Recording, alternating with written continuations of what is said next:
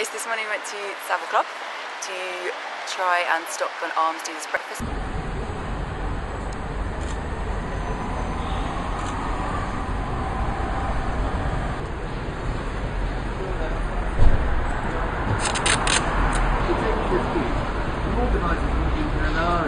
We turned up and the arms dealers weren't there.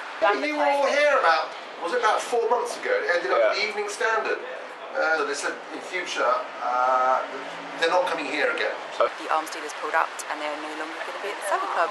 That's brilliant, because that's another venue where the arms trade isn't. National Gallery, no arms dealers. Savile Club, no arms dealers. So trying to cross as many places off the list so that they have nowhere else to go.